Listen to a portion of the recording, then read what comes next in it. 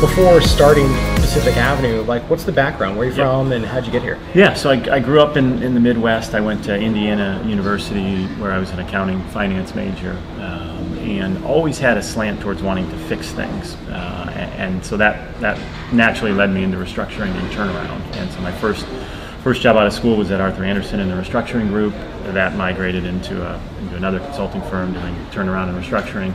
Yeah. Went to business school, went to Bain and Company. How did you know that you had that mentality of wanting to fix things? Yeah, I love, I like problems, and I don't want to be in a steady state. And so when there's a challenge, there's a sense of urgency that comes along with a restructuring, and that's where I strive. Is where there's decisions have to be made quick. You have incomplete information, and you have to do the best you can with that. And so what I learned early on in my career is if you're decisive and you can take limited data and quickly make decisions, you can get results. And the other side of turnarounds is when you're successful, it's pretty exciting, because the transformation of where you started to where you end is very impactful. What did you do at Bain? How long were you there? What were you doing? So I was at Bain 5.5 years, and unbelievable training ground in terms of ability to communicate, translate heavy analytics into PowerPoint and then verbal communication to drive change. The challenge for me at Bain was you're an advisor, you're a consultant, you're not a doer. I think where Bain is excellent is they excel at practical outcomes and results and ensuring and helping push that through.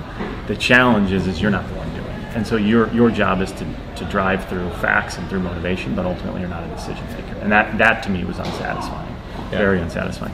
We were fortunate, we built a turnaround and restructuring practice. I got to be part of that, where we went into companies. It's the first time I got to really be an executive and be interim management and run businesses and make decisions, and that was invigorating. And at that point is when I realized I wanted to do it in a different way, and private equity was that path to do it in a different way.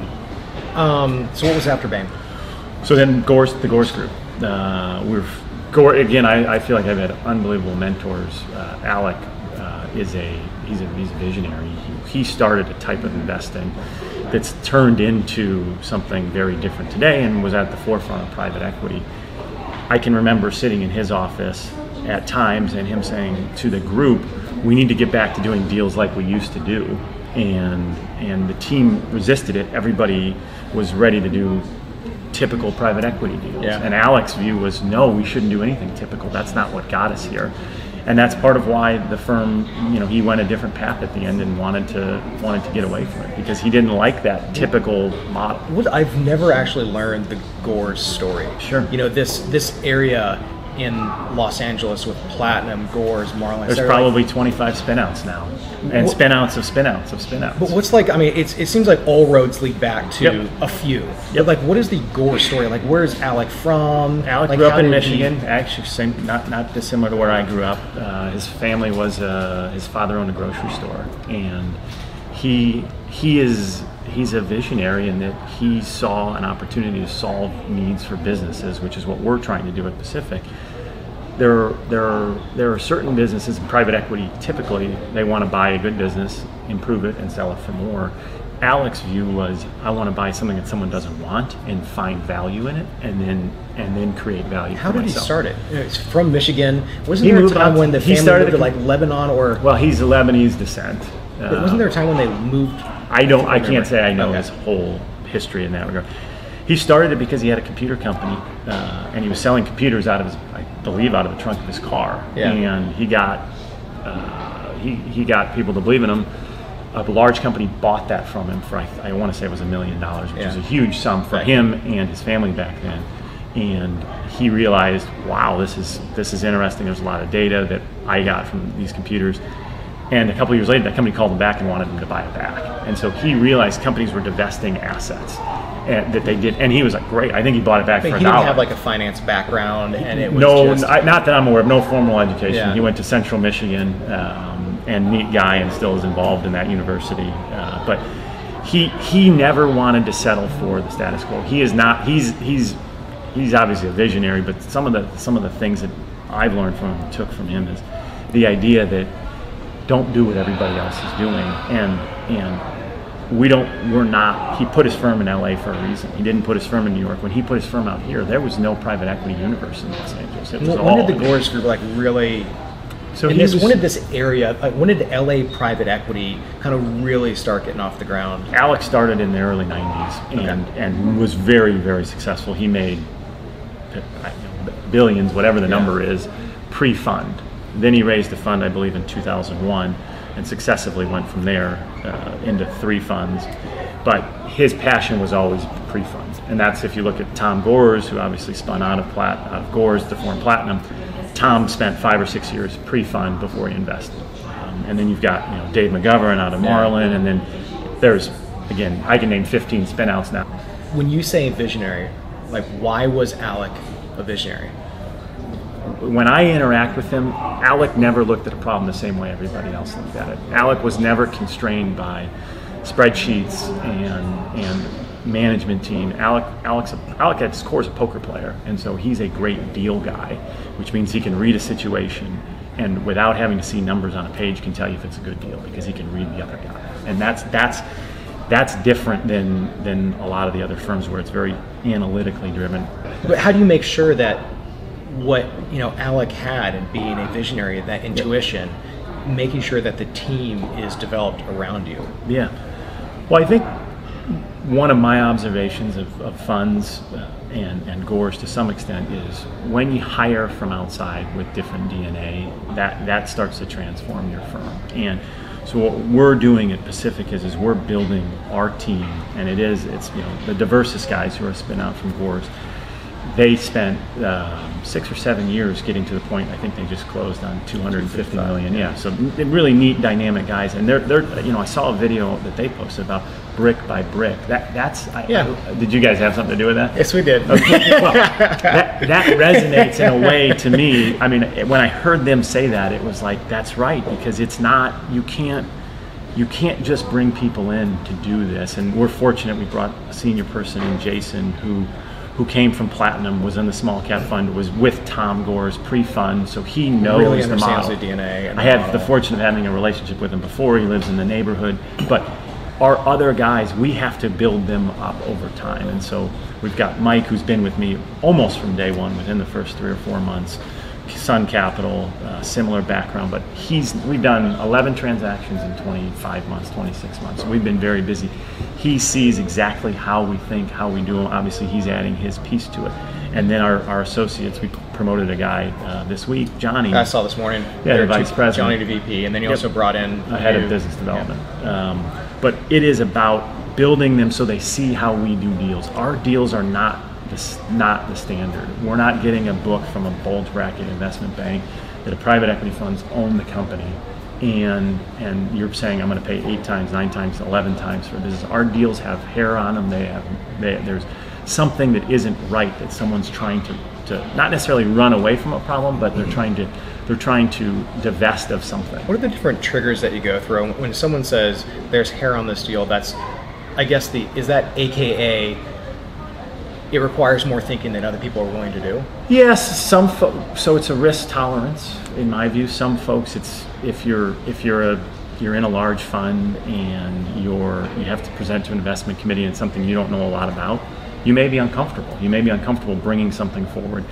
In deals where there's things that are aka hairier, there's more risk for things to go wrong. And if you're trying to be steady down the fairway to get promoted to the next level to make partner, you're not incentivized to take risks. You're just not. Your goal is to make, call it somewhere between a 2x and a 3x or whatever return your fund size you need to allocate and write towards. That's not our goal. We're assessing risk and taking the reward commensurate with it, and some don't work out. How do you quickly make decisions and assess whether or not this type of deal is for you? Yeah. So it's experience, but is the seller the right seller? Are they motivated? Does the company have a secret competitive sauce that we can exploit? It doesn't have to be something remarkable, it doesn't have to be Apple, but it has to be something that we can exploit and build on. And then finally, is there value if we do that? And can we add value beyond exploiting that to take a business to the next level?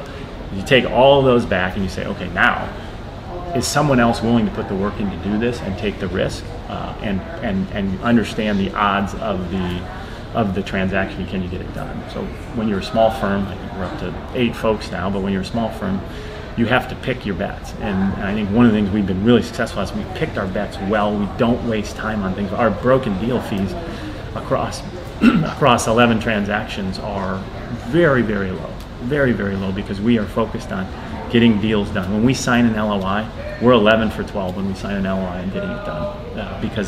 And the one is, it's still outstanding. It's gone 12 months. I think we will get it done here in the next 60 days.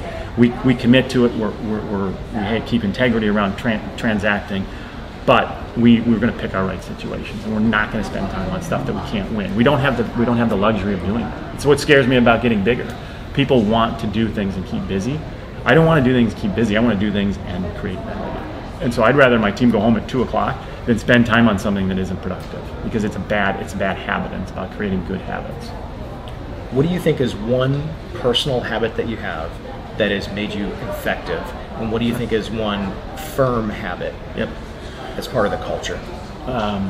So I'll talk about the firm first. I think within the first year, I was getting caught up on things, whether it was personnel with our portfolio companies, and busy, and obviously impact on family life, impact on personal life, and made a decision that we are only going to spend time on things that create value. Our job is to create value. Obviously, we want to do that in a way that's respectful to the team, respectful to our partners, but it is about creating value. And so if it does not create value, why are we spending time on it? And that is culturally, I consistently challenge our team. Why are we doing that? Why are we spending time on it? Is it creating value for ourselves and our shareholder or our investors?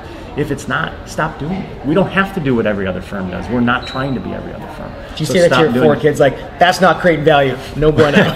Well, my goal with them is for them to be competitive, 1, to be compassionate 2, and then focus on things that drive results. What do you think your the family values are? And I'm asking this because I'm also going through this. My wife and I are thinking, wait a second, there are no guiding principles, guiding values that we've clearly thought about. Look, we're faith centered in our family, and that's guiding.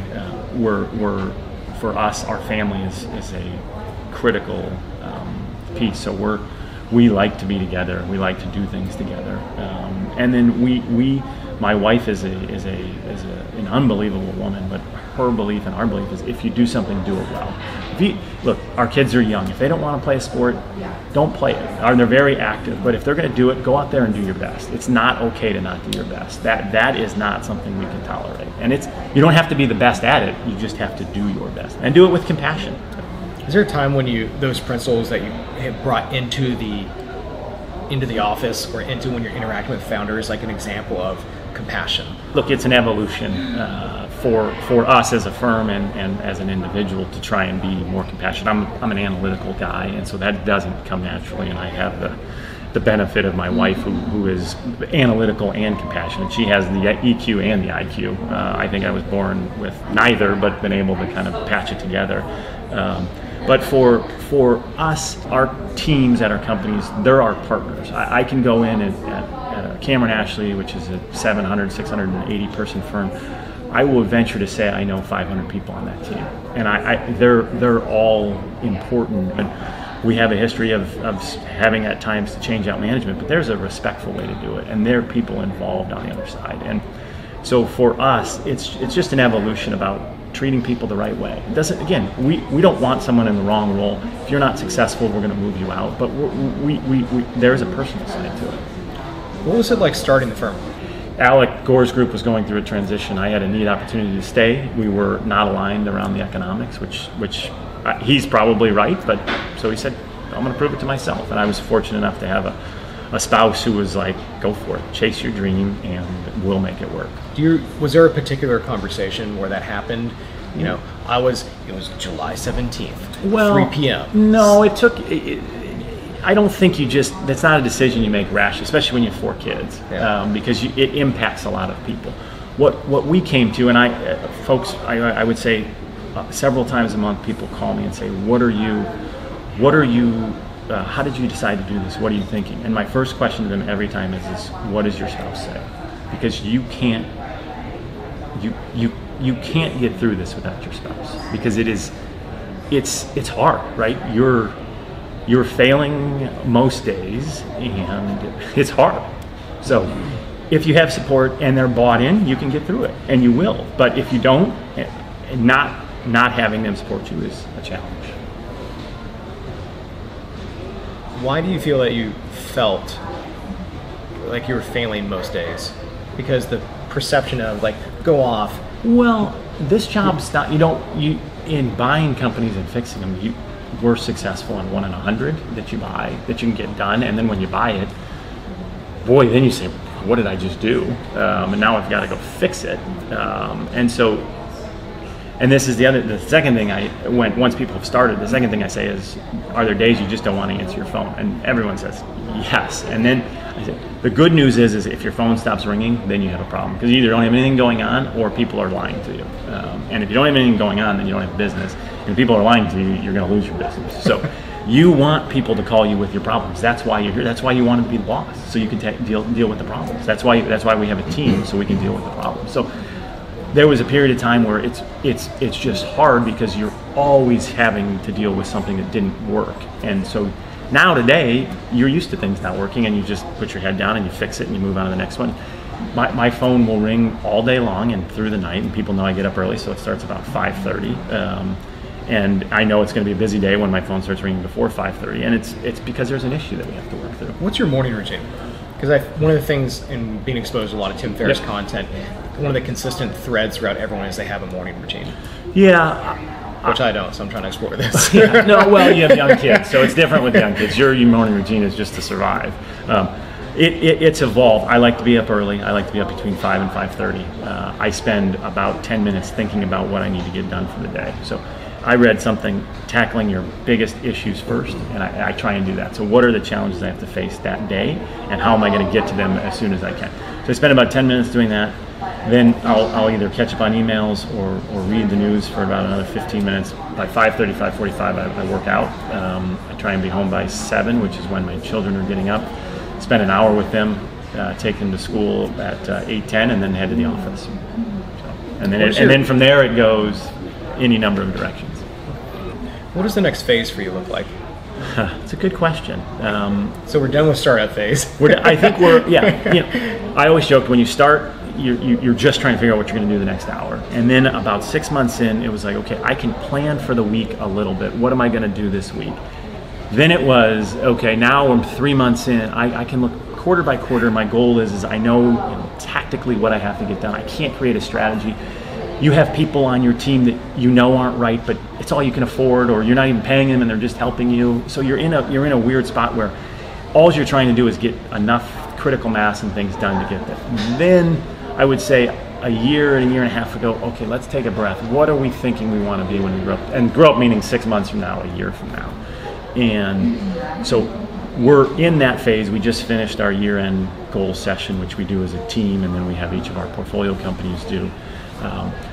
What do we want to be? We want to be a differentiated investment firm that maximizes returns. We want to be focused on creating value. I want to create value for myself, my family, and my team. That's what we want to do.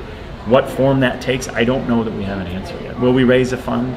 Maybe, ultimately. We have no challenged access to capital at all. We've been fortunate. We have our own capital base. And if we need outside capital, it's there because of the returns we've generated. So we're there. As you and I started talking, there's 6,000 firms in private equity today. There's over $750 billion of dry powder. I want to make sure if we raise capital, and when we raise capital, we have the team to put it to work effectively. Our model is not, again, getting a bunch of books that are well-run businesses and bidding them and paying the most. And so if we don't train people how to do that, then we're gonna make mistakes. And so we have to continue to build our team, as Ron and Kevin said at Diversus, brick by brick, so that we can put capital to work effectively. And we've gone through our growing pains, and part of what's been great about adding to our team is we're putting some of the processes in place so that we can scale. And so that's what we continue to work on. We have the infrastructure. We've got a great office. We have the IT. We have the compliance components all done now. We've got a large enough team. We can run 2 and 3 deals at a time, plus add-ons, and work with our portfolio. So we're building all of those muscles, but we're not in a rush, because rush to take capital so I can rush to put it to work so I can then rush to raise a bigger fund. I'm not convinced that drives the most economic return. So this makes me think of a number of things. One is, how much happier do you think you would be, your team would be, investors would be in a fund structure? What are you actually optimizing for in terms of lifestyle? And then the second question is your current structure actually what is best for this next economic cycle? Yeah, so the first point is, look, our team wants to be challenged, as do I. We want to be successful and we want to make money. And whatever structure we can do that in is best. Look, if you look at private equity, there's an evolution going on around long-dated funds, and that resonates with me. Folks, historically, you sell your best assets because you can take a mark, which means you can raise more money, and you hold on to your worst assets. And then you raise more money so you can go try and find a good asset to buy. That feels counterintuitive to me. What feels right to me is you find a good asset, you invest behind that asset, which is what we're doing. We're doing add-ons, we're doing greenfields, we're focusing on organic growth. And I would rather put 50 or 60% of our capital behind something that we know and understand. So think of it as you're a blackjack player, which I'm not a big gambler. You're at the table, you showing 11, the dealer's showing 6. You want to double down. You want to put more money around something you know. And that's what we're trying to do as investors. And then we want to hold that and keep it rolling and keep, look, at the end of the day, there's return on multiple MOIC and there's IRR. It's all about yield. People are chasing yield, and private equity's turned into terminal value and exits to create that yield. There can be great yield from good portfolio companies as well, and that yield can be more consistent and longer term. So we don't, back to the blackjack example, we want to place bets where we know, and every time you do a new deal, it's a bet. It's a new set of cards. You can do as much diligence as you want. You're going to be wrong sometimes.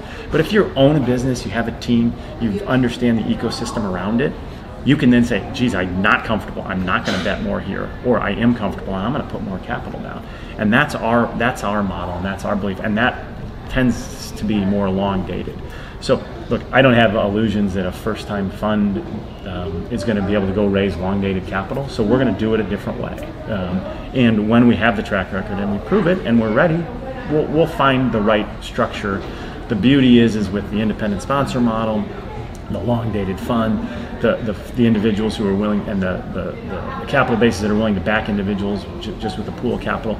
There's plenty of flexibility beyond this 2 and 20 private equity model that I think creates some perversion in incentives. Let's do the story about why you started again. I didn't ever want to look back and be able to say to them, I didn't go for it. I could say to them, I didn't pull it off. I could go get a job somewhere making a decent living, and it would be fine. And my wife and I were okay if that was the outcome. So that was a motivation. And then it's fun to be the boss, right? I mean, I don't want. There's responsibility with it, but it's fun. I like being the boss. I like being able to make decisions and use my experiences and team's input to make decisions. Some people view it as a burden to have the consequences of the decision. I view it as it's exciting. It's invigorating.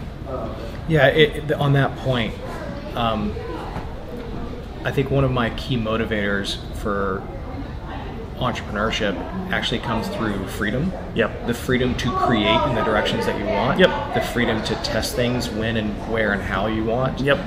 And there are definite downsides because sometimes you can't have the resources to try bigger things, or it takes so much longer to get there. Well, how do you make the trade-off of investing to grow but trying to be comfortable? And that's, as an entrepreneur, we struggle with it every day. I'm sure you guys do as well. I struggle with a lot every day. Well, yeah, you're at the beginning stages. Here's the list. I got a lot more right here. That's right. But if it was easy, everybody would do it, right? I mean, that's what we always say. If it was easy, then everybody would do it. And it's not easy. It's not supposed to be easy. It wouldn't be fun if it was easy. It's like giving someone something. If you give them something, they don't respect it. They don't value it. It's part of the problem with our society today. People want you to give them something. Once you get something, someone gives it to you, you don't earn it, you don't care. But if you earn it and you work for it, then you care and you think differently about it. And that's the fun thing about being an entrepreneur. And that's what our team collectively, I know it's me here, but our team has done. We've all earned it and wanted it. We've been through the trials, and so it means more to us. What does your wife mean to you? Well, I mean, she's the basis of our family. Together we are. So she means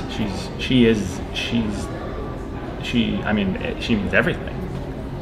How long have you been married? 12, 13 years. I think we were going through the math. We've been dating for 15 or 17 years, so a while.